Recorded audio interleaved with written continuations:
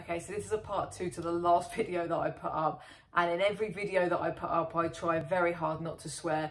I swore before jail, but whilst in jail my mouth got a million times worse, and I recall when I come out, the first thing that my mum and dad said to me, separate occasions, like stop swearing, stop swearing.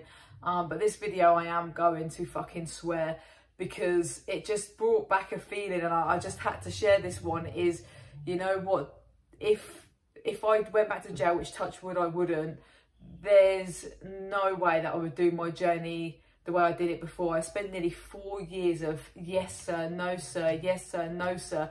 Do you know how fucking antagonising officers are? How much they prod and poke you, and literally, like, to have everything to be a good prisoner and get your rules and be able to go home and see your family and stuff like that, you have to lick arsehole.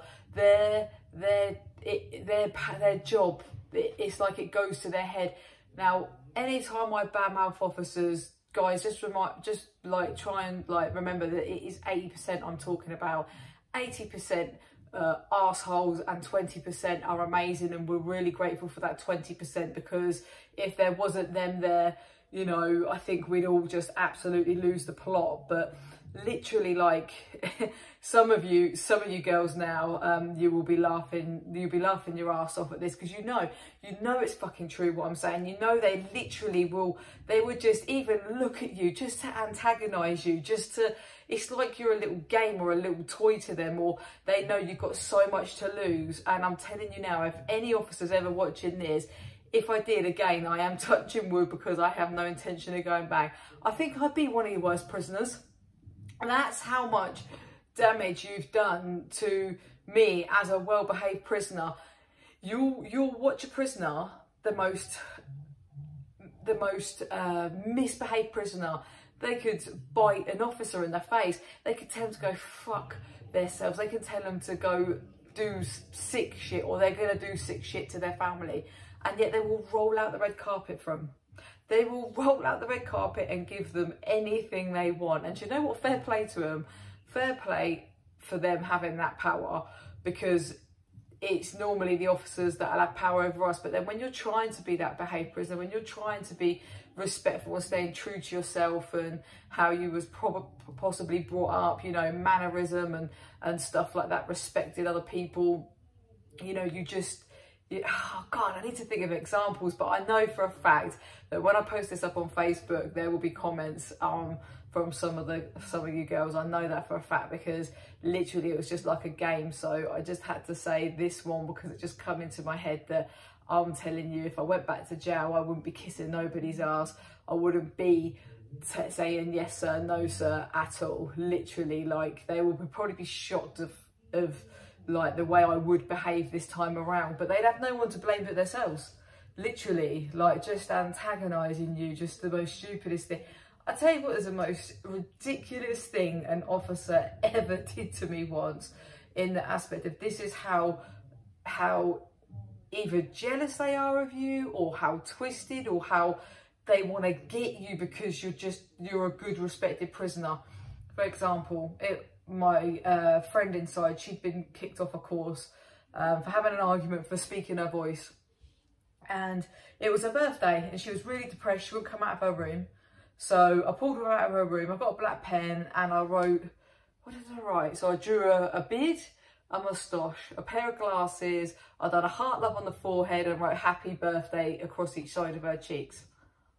Now, we have a thing called an IEP system. So you got a negative IEP and you got a positive IEP. So if you was a good little girl, you got a positive IEP. And if you was a naughty little girl, you got a negative one, which is a piece of paper. But the problem is where I lived, if you got 2 of these, you'd get kicked off. And if you got 10 of them, you didn't really get fuck all. So basically, anyway, so imagine I've done this for the girl. The girl's not even left the house block or anything like that. She's looked through the office door and was laughing because I've cheered her up. And the officers come to me, did you draw on her face? Did you draw on her face? I said, yeah, why? I'm not gonna lie, yeah, well, what's the problem?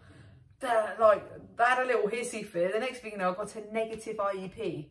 a negative IEP for writing happy birthday on my friend's face and drawing a beard and a tash. Like, this is how pathetic the officers are. Now, a negative IEP is for wearing sliders and not your trainers to the dining hall or on the landing, or for swearing at an officer, or for not being in your room when you're supposed to be, or, you know, actual things that you can understand are a little bit more justifiable. But yeah, I went to the governor anyway, and she was a wicked governor, and straight away when she read it, she was like, I can understand if you wrote CUNT across her forehead. She said, but she was just like, no, put in a form thingy and I've got it taken off the system. But, you know, if I hadn't have had a decent relationship to go to the governor and say that, if I was a quiet person and just shied away in my room, one more of them for the most, just say you forgot to take your flip-flops off, you went to get hot water, I'd have been kicked off. Like, that's how much they antagonise you. That's how pathetic they are. But yet, if I'd have gone in there and said, oh, you're an effing this, you're effing that, you know, I probably would have gone, oh, would you like one of my sweets, Fran? You know, that's how tapped some of them are.